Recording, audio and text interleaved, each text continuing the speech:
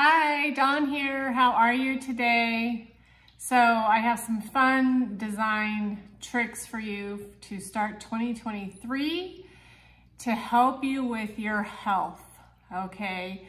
There is so many things you can do to improve your health through the design of your spaces, your house, your office, your car.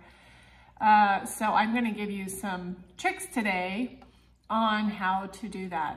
And the reason I'm bringing this up is because I get calls all the time about people wanting to improve their health.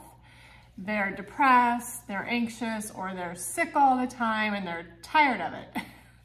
So I thought this would be a good day to share some easy tips on how to improve your health through your design, okay? So the first thing that you can do to improve your health is to declutter. Get rid of things that you aren't using anymore.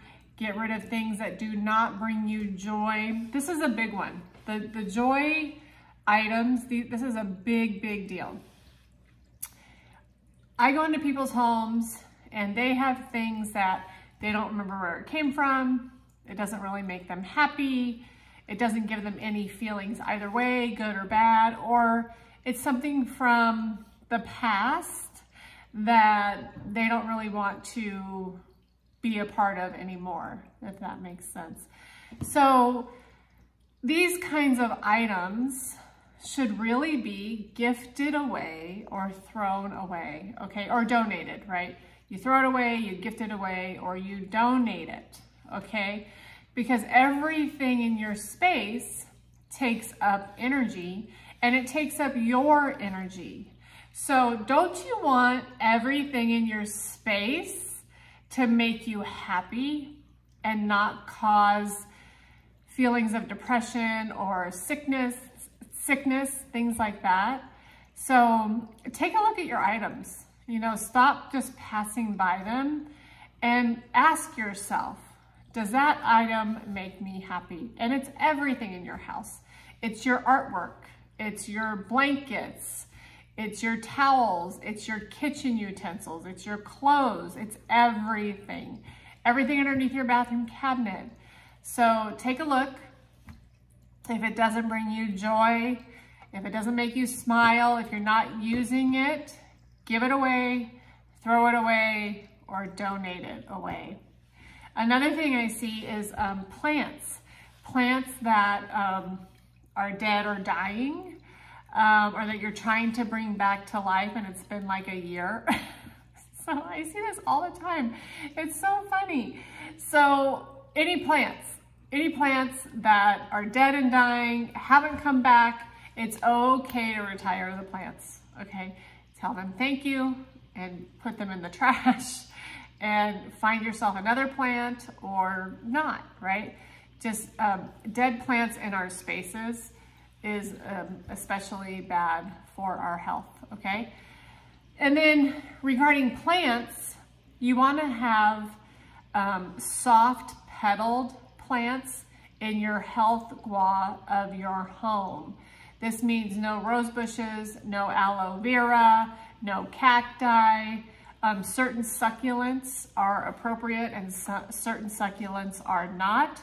So make sure that you don't have any pointy, thorny plants in your health section of your house, okay? So I don't see that very much. Oh, and it could even be pointy plants that are, I don't even know what they're called.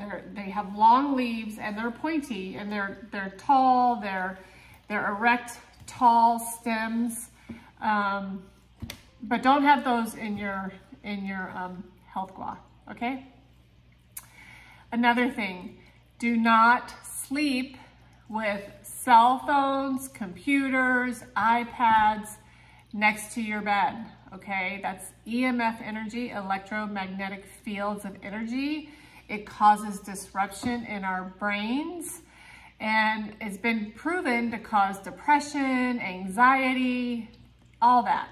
So I know so many of us use our cell phones for our alarm clock. Oh, the other thing is Take off your Apple Watches when you go to bed, unless you're doing a sleep study. But if you're not doing a sleep study anymore, and you know your sleeping patterns, then take off the watch also, okay? Because that's EMF energy as well. So we want to let our bodies shut down when we sleep so that we can recover and really go into a nice deep sleep, okay? So no computers, no iPads, no cell phones by your bed. Let me get back to the alarm.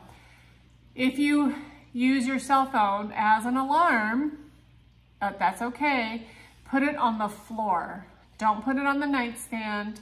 Put the cell phone on the floor, away from your head, as far away from your head as you can. It's actually better to have it outside of the room, and just turn your alarm up. Turn all your other notifications off so that you don't hear them when you're sleeping, and just turn your alarm up, okay? But yeah, please don't sleep with all that by your bed. And then also, I see this often as well, electrical cords, you know, those extension cords where you can plug in like 2 to 6 additional electronics, you know, lamps, clocks, iPads, all that. Those are right by people's heads as well. No, don't do that. That is so bad. Get the extension cords, get the extenders out of your bedroom. Not good. You don't need that much electrical activity in your bedroom, okay? Your bedroom is not for that. Your bedroom is for sleep and connection, intimate time, right? It's not for all that electricity. So please, get it away, get it outside of the bedroom, okay? And then lastly, this is diving into Feng Shui and design. A great way to improve your health is by honoring your power direction, which was given to you at birth, okay? It's called 8 Mansions Feng Shui. I will put a link in here so you can figure out your element and learn your power directions, okay? There's East group people and there's West group people. So East group people honor 4 certain power directions. They honor South, North, East, and Southeast. And then West group people honor Northeast, Northwest, Southwest, and West. So in order to learn your element, I'll put the link in here, and you can plug in your birthday because it's given to you from your date of birth, excuse me. If you honor those power directions, it's the way that your eyes look when your eyes are open. And then for your bedroom position, it's the top of your head. So like your headboard should be on a power wall so that you sleep well and you're honoring your power direction. It allows your cells to rejuvenate much faster than if you're not honoring your power direction. So lots of great tips here to improve your health for 2023. Design tips, super easy design tips. I think they're easy. Hopefully you will think they're easy, and try one, try them all, and let me know how you feel. Because it's all about feeling good, right? We want to feel good. So give it a shot and let me know if you have questions. Have a great day.